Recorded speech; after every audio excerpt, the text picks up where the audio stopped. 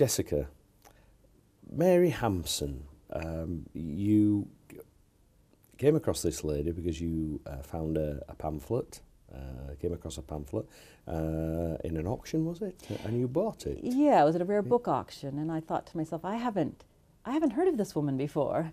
So I went ahead and put a bid in, just speculatively, and I'd gone away for Christmas. When I came home, I realized I'd gotten it, and so when it came, I couldn't believe the story that this woman was telling about her life. She starts off as a very modest, young gentlewoman living with her widowed mother in near Ely, and she's 17 years old, and the vicar brings over this gentleman from a good family. His father was a baronet. He's a second son. He's a promising lawyer, Robert Hampson.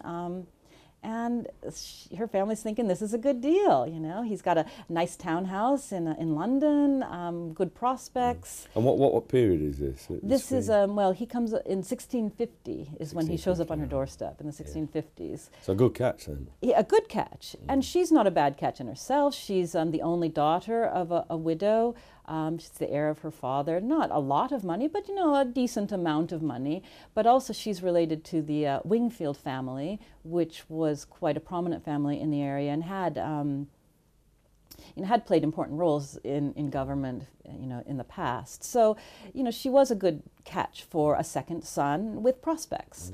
Bringing together two. The Wingfields are a much older family. The Hampsons were a newer gentry family. So it was a nice marriage. The only slightly unusual part was that he was 29 and she was 17. But that was, you know, that was not a huge obstacle. In her pamphlet, she makes it sound like they got married and things went really wrong very quickly. But other documentary evidence shows that they had about 2 to 3 years of happiness. They had a daughter first, and then a son. The son who obviously died in infancy, because there's no record of him when things start going very badly. And Mary doesn't actually mention him in her pamphlet at all. So, so they start off having a fairly nice, typical gentry marriage. They have a house in London. His Robert Hampson's sisters live with them, and everything seems to be very nice. You know, she's the head of a nice gentry family. And then one evening, as she describes it, Robert's sisters take him to task because he owes them money, a lot of money, and he doesn't have it. And they threaten to take him to court. And indeed, they do take him to court. There's documents, court documents that show they do take him to court. So she had no idea that their financial situation was so precarious. And she has to give up her jointure, which is the money that was settled on her if Robert were to die. It was a kind of an insurance policy for women. And she agrees to that. Even though when they go to the judge, she's underage, and the judge says she can't really agree to it. So they go to, I think, kind of like a loan shark who accepts her signature and gives Robert the money. And then everything falls apart.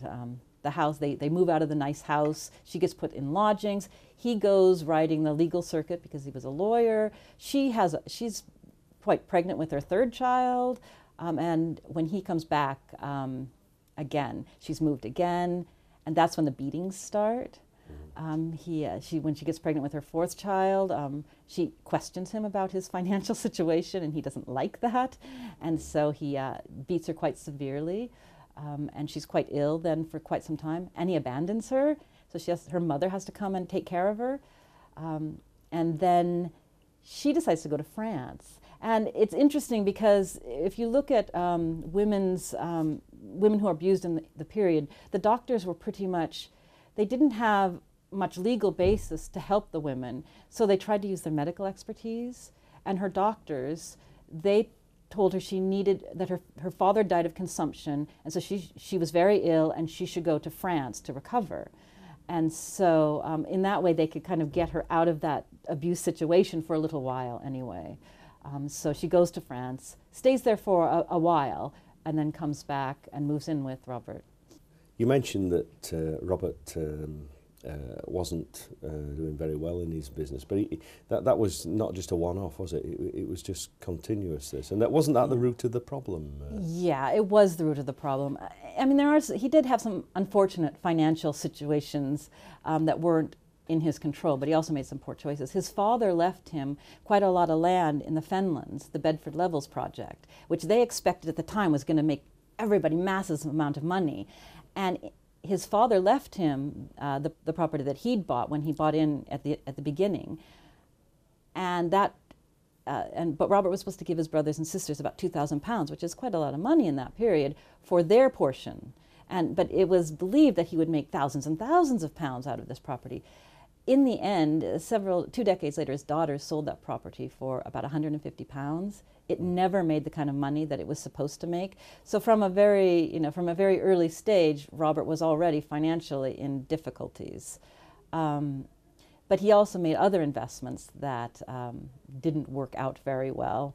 He rebuilt some of buildings in the Inner Temple as an investment after the Great Fire of London, and one of those burnt down in kind of questionable circumstances, and a lawyer actually died in that fire. So, and then he was pretty much ruined. And so really the only money he ever had was the money he got from Mary. He kept asking her to sign off her jointure so he could sell bits and pieces. And she didn't want to, especially after she realized what a poor financial situation he was in. She wanted to keep a hold of the only security she had should he die. And that made him very angry because he felt it was his property, his land. He should be able to sell anything he wanted. And legally he could, but a lot of people wouldn't buy land that was caught up in jointures because they thought there would be lawsuits afterwards. So even though Mary couldn't file a lawsuit against him, someone could do it for her. So a lot of people wouldn't get involved in that. So that also caused beatings and the big incident when she returns from France with the pistol. That it was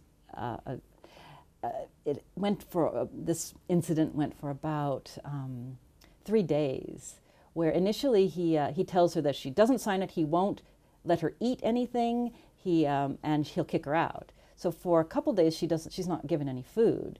Her maid sneaks in some broth, but he's trying to starve her out and get her to leave. If she leaves the house and he locks her out, then he can say she's abandoned him, and hopefully then he's rid of her. Was that a big thing in those days? If the lady left, did it in fact mean the marriage was null and void, and he would get the money? Well, they would try. They would often try that. In a lot of these marital abuse cases, either kicking the wife out of the house sometimes with in her night clothes. There's other stories that women have written about that kind of situation. And even Anne Clifford, the great lady Anne Clifford, alludes to being locked out of her house with her second husband at one point. We don't know the details of it, but she does mention in a letter that she daren't come up to London in case her husband kicks her out of the house like he'd done before. So this was either kicking them out of the house, and so that they're forced to go somewhere else, and then it can be claimed that they left. Now there was always, of course, back and forth and arguments about this, but at least they could start off saying, well, she's not here, is she? Or on the other hand, they would lock them in the house so they couldn't get out.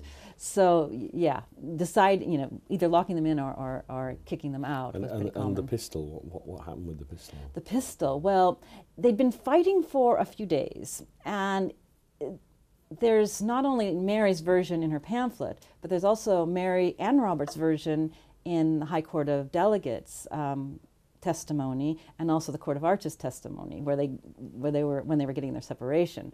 So as Mary tells it in her pamphlet, after he had beaten her, and she tried to make it up with him, he held a pistol to her throat and threatened to kill her, and that's when she left the house. But they were living in the Inner Temple then, and she only goes to the Inner Temple gate, so she can claim that she didn't actually leave. She's just out of the house.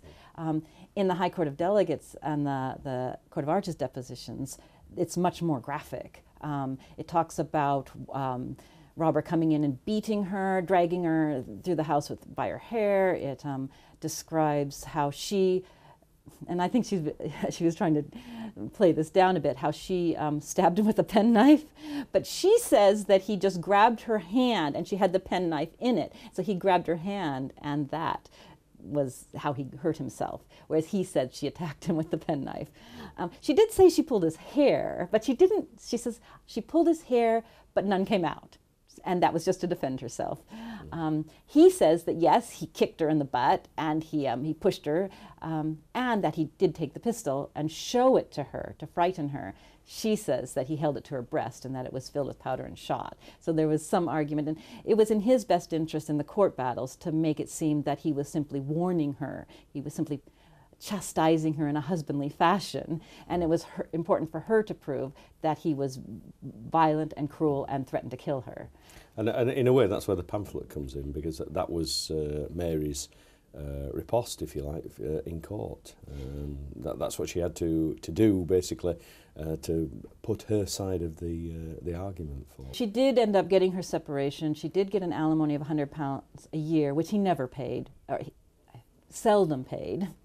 And she kept going back and forth between France and London, and at one point he was telling people she was dead. We see evidence of that in another legal document when he's trying to get the property from her uncle and the income from that for his daughters, supposedly, but of course he would have control over it. So he actually says she's dead, and that's why he should get this property. So she comes back and she tries to get him to pay, to prove she's alive. At that point, he has his clerk throw her out into the street and tells people she's a mad woman. And then a mob comes together and beats her, and a woman has to kind of pull her out. And she said that she lost her earring, and that she daren't go back and speak to him again in case he murdered her. So she was quite. So then she went back to France, but her reputation as a gentlewoman was pretty much destroyed by that point. She had some powerful friends, the Montagues. Mary Montague, who was actually a friend of the poet Catherine Phillips, was a great advocate for Mary, and maybe the friend that Mary talks about in the pamphlet when she says a friend asked her to write this. And it didn't really stop there, did it, with Robert, her husband? She didn't have trouble with her children, didn't she? Yeah, two of her daughters survived. Her youngest daughter, the daughter that was born after the beating, she died when she was about 4 years old. But the other two daughters grew into adulthood. One of them married, and when Robert Hampson died in 1689, at that point, the income from Mary's property from her uncle should have come back to her. Mary was in France at that time. Well, she tries to get that money again, and her daughters and her son-in-law are telling everyone she's dead. In fact, in one legal document it says that they were telling people she was dead in a ditch, and that she was a terrible mother, and that she ruined Robert, and all of this. And all this is, again, in more court documents. And at one point she has to walk from London to Cambridge to prove to the tenants that she is alive and that they should pay the money to her and not to her son-in-law.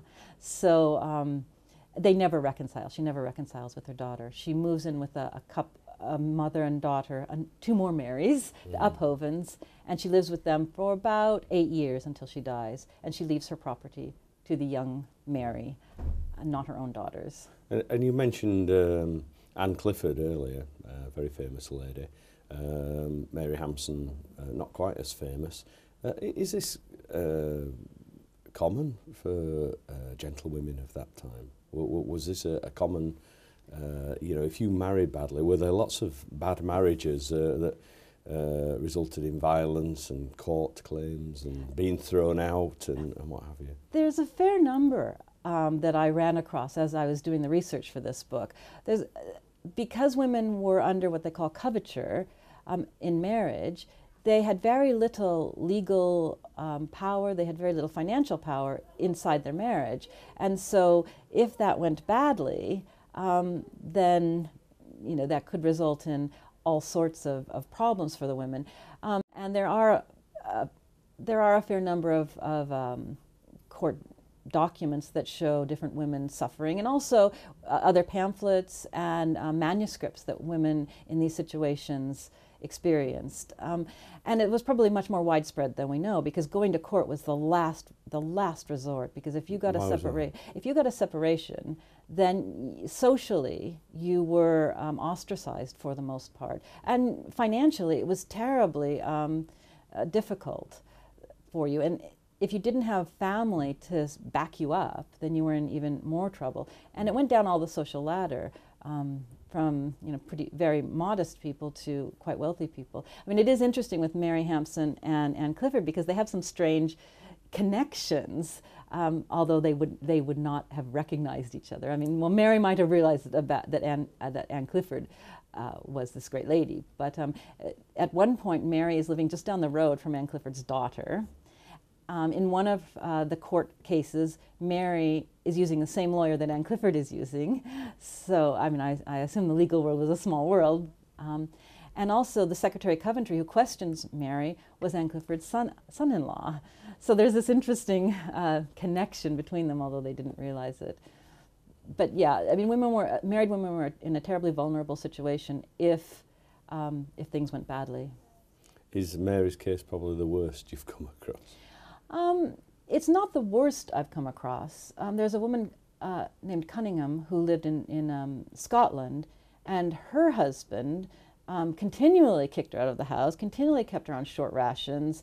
One night he put her out in the Scottish winter in her nightdress, and he kept a mistress.